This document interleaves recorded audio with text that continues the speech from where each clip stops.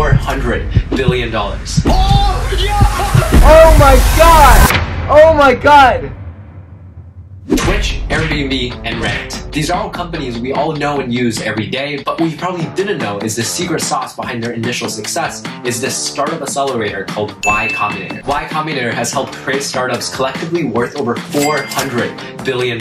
Only about 3% of the 15,000 applicants that apply to YCombinator each year even get the YCombinator interview, and just about 1% get accepted. And when you do, you get $150,000 in funding and a kick-ass community to make your dream startup a reality. And a couple months ago, I got to pitch my startup to YCombinator. Here's what happened and what I learned. But first, for those who are new here, hey guys, I'm Michael Yi, and after I started my first profitable software at 14, I became deeply interested in building tech startups. You can hear about that story in my last video. And when I found out about YCombinator around 2 years ago, man, I became obsessed. I started binging their videos, reading their essays at 2 a.m. Started implementing what I learned while building web apps, and even started a podcast where I interview other successful YC founders like John Kogan, who is the founder of Swellent, and Ryan Judy, who's a close mentor of mine, who's also a partner at YCombinator. But man, I still remember the first day when I discovered YCombinator. I instantly thought to myself, this is exactly where I want to be. I'm gonna get this. But turns out it wasn't as straightforward as you think. You'll see. So the first step to applying is having a startup idea that solves a big problem. Ideally one that you face yourself and are passionate about. Our startup idea was called Inner Circle. Or at least that was my old startup. Because it's actually been a couple months since I worked on Inner Circle, and since then we've actually pivoted to something completely different and much better in the blockchain X creator space. And no, we're not selling crypto coins. You'll see. Anyways, back to the video. But anyways, back then we were working on Inner Circle, which was an all-in-one platform for creators to build paid communities. The problem we wanted to solve is creators want to monetize their audience, and fans want to engage with their favorite creators and also other like-minded fans. Right now, creators have to cobble up different solutions like Patreon, Shopify for payments, and Discord Slack for community. First of all, the integration there is pretty bad. Like if you subscribe to someone's Patreon, join their Discord, leave their Patreon, you're usually still in their Discord. Then I validated this idea by pitching to other creator friends I've had, brought in a co-founder, which is my best friend Om, whose background is super impressive. And then we applied, and now is just a waiting. Wait a minute, rewind a second.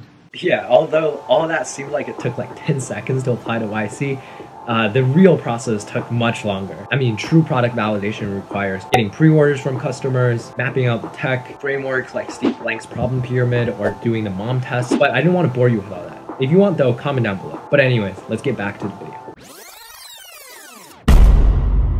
Okay, 3, 2, 1.